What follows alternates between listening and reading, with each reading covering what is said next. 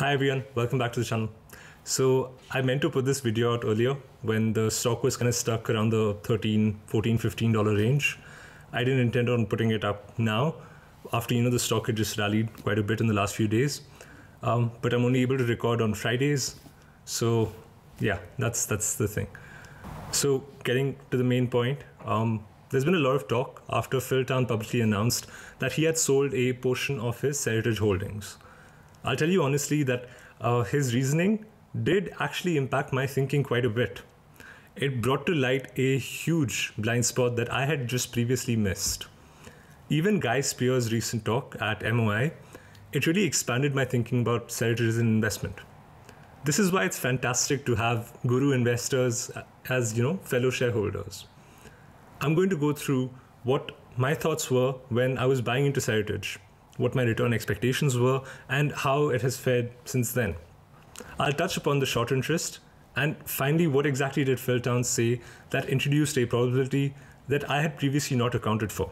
So when buying into Seritage, I saw a company that was at a market cap far below the assets that it held. Even if it were to pay off the entire debt through the sale of assets, the equity holders would still have a margin of safety since the company was selling around $400 million or so. The total debt was around $1.6 billion, and the approximate value of the assets that the properties was around $2.7 billion or so. Now, a key insight that really made me buy heavily into the company was the fact that Berkshire Hathaway had decided to defer the interest payments when they could have very easily just captured Seritage outright through bankruptcy. I really don't think that the market appreciates the significance of that amendment in the term loan agreement. It basically told me that this company cannot go bankrupt because it's got one debt holder in the form of Berkshire Hathaway, and this debt holder is not looking to take over the entire company. I was quite happy to hear that even Guy Spear shared the same view at the MOI talk, because I'm not some big investor. So when someone who's far more knowledgeable about investing in life in general reaffirms my thought, it does give me a pretty good sense of relief. In my view, the company was going to sell around 50% of its assets to redevelop the best properties. That was pretty much the plan since the spin-off happened from Sears. The thing with Seritage is that if it executes its plan perfectly, it looks worse in the short term because the money is being pumped into the redevelopment and the rental income that's generated is coming through pretty slowly.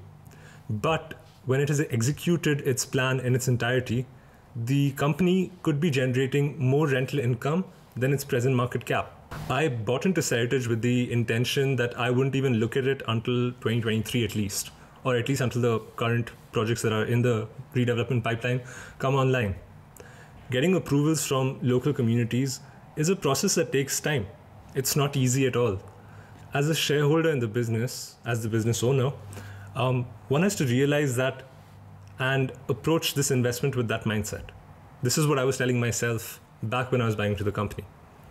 One of the most important things about Seritage is that previously the margin of safety lied in the price of the stock. But in 3 to 5 years, the margin of safety will lie in the quality of the assets that it holds. Let's take a look at the stock. The fact is that the stock price is forward-looking. So in terms of return expectations, the stock has been a 2x so far in just a few months. This is a pretty good return. In terms of the short interest, it's quite high at 40%. This is a point that I had mentioned earlier, but I highly doubt that we are going to see the kind of rally with Seritage similar to what we saw with GameStop or any of the other high short interest stocks. I'm thinking that those who are short Seritage would know better at this point, but I may be wrong on that. Getting to what Phil Town had to say. Now, I was not aware that Berkshire had the capability of replacing the entire top management. What this insight made me realize is that there's a probability of Seritage being acquired. This is something that I'd never really thought of. It never really occurred to me because of whatever reason, and I feel a bit stupid about that. There are so many potential acquirers for the assets that Seritage currently controls. We could have Amazon come in and just buy the entire company for $3 to $4 billion and turn all the properties into distribution centers because of the current prime locations that these outlets are in. We could also have another REIT that just comes in and just acquires the entire portfolio outright and integrates it into its portfolio. There's a reason that I don't see this as a good outcome, and it's more of a risk. It's because Seritage could be a long-term cash cow that pays a substantial dividend yield on cost, especially for those who are able to get in at the right valuation. I wouldn't be happy in a scenario even though we would have made like maybe 5x to 7x, because the long-term potential that we could earn from Seritage would be kind of lost out on. Either way, I'm still holding on to my Seritage shares, just waiting and watching, letting the entire redevelopment story play out. At this point, I might even be happy to average up on the position.